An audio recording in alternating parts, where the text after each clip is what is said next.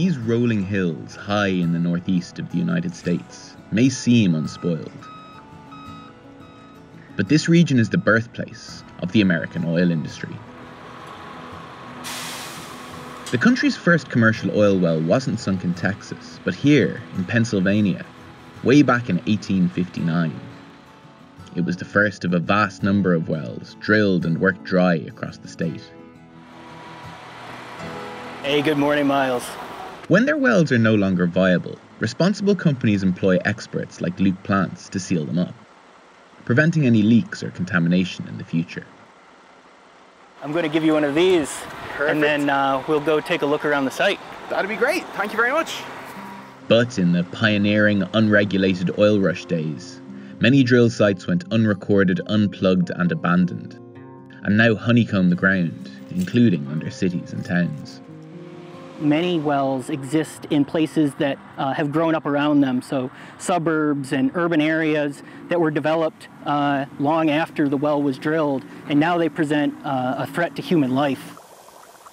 These images from Pennsylvania's Department of Environmental Protection show toxic gas and liquids belching from old wells, contaminating the air and threatening to poison drinking water. One study has estimated that the methane emissions from the US's tally of abandoned wells is equivalent to the annual CO2 output of 2.1 million cars. Some forgotten wellheads have even been uncovered under people's homes. Plugging and sealing off a disused well is hazardous, highly specialised work that can take a lot of time and money. Watch your step. The idea sounds simple enough. Insert pipes into the well using this towering rig, then link them up to inject concrete into all the nooks and crannies below. So you're going from the bottom all the way up to the top until finally you've completely sealed off your well bore. But not every job is the same. Old bores that have crumbled or collapsed can take a month to excavate and plug. And the sheer number of abandoned wells in this state alone is staggering. Since the country's first oil well was drilled in Titusville, Pennsylvania, 70 miles to my west, there have been hundreds of thousands of oil and gas wells drilled across the state. A DEP map shows the extent of the problem in Pennsylvania. The locations of plugged wells in blue, swamped by the uncapped abandoned wells found so far in red and green. Many more disused and undiscovered wells lie scattered across the country.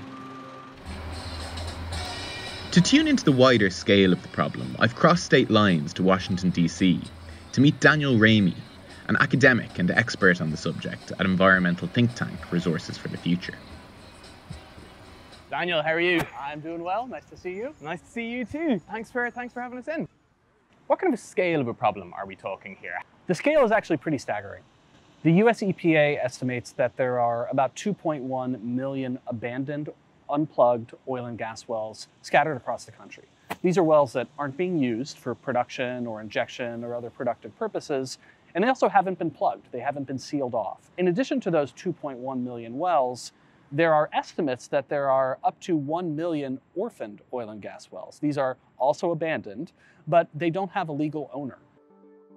The dilemma surrounding so-called orphaned wells is that their original owners have either disappeared or gone bankrupt. Orphans effectively become wards of the state, meaning taxpayers are left to cover the costs of making them safe. One estimate puts the average cost of plugging and cleaning up an open well at $76,000. But contractors say that figure can vary from $10,000 to $1.5 million, depending on the well. Before breaking ground on any new well plot, oil companies generally pay a bond up front to the relevant state or federal authority. In theory, it's there to cover the cost of any future cleanup, should the company go bust. But in practice, any securities paid are rarely enough.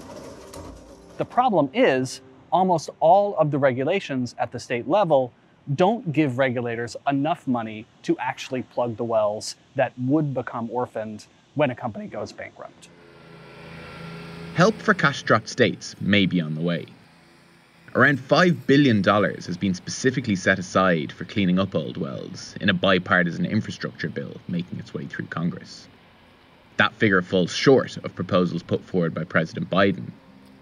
But I wonder whether a share of the funds would make a real difference for states like Pennsylvania.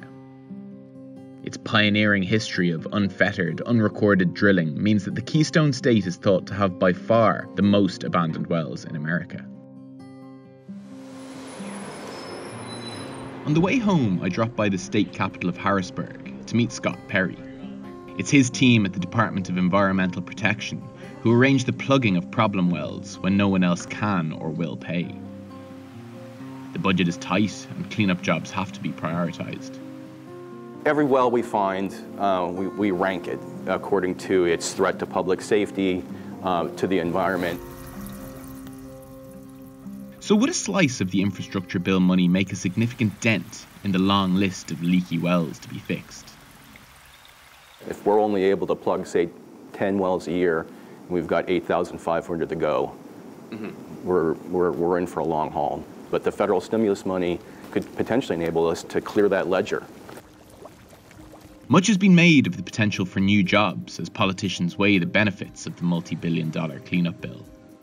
But many experts say policymakers need to think longer term.